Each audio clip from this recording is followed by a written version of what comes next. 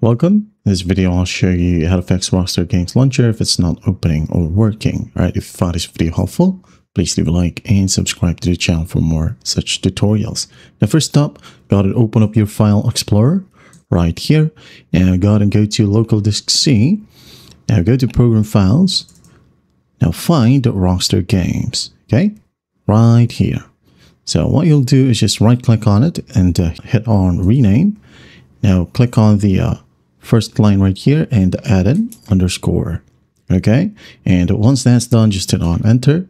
Okay, and once that's done, you'll be able to find it right here at the top. So just double click on it. Now go ahead and double click on launcher.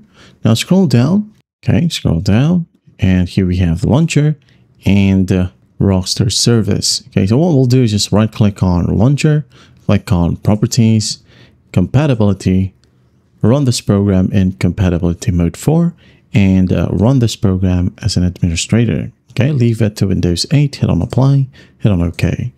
Now, Rockstar service right here, right click and do the same.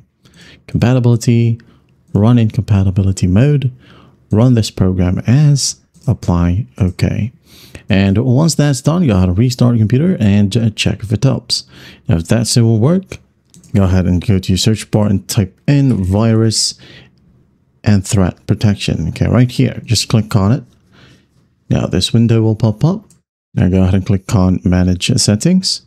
Okay, now scroll down. Scroll all the way down until you find exclusions. Now in here, just click on add or remove exclusions. All right, so as you can see here, mine is already added. C program files, Rockstar Games, and launcher folder. So what you'll do is just do the same. Click on add an exclusion. Now go ahead and add in a folder like so. Now go ahead and find the same directory. Okay. Local disk C, program files. We have Rockstar right here. Click on it. Make sure that it is selected. Hit on select folder and it will be added. Okay. Close this one. Now go ahead and launch your game and it should work now. That is it. I hope this video helps and I'll see you in the next one.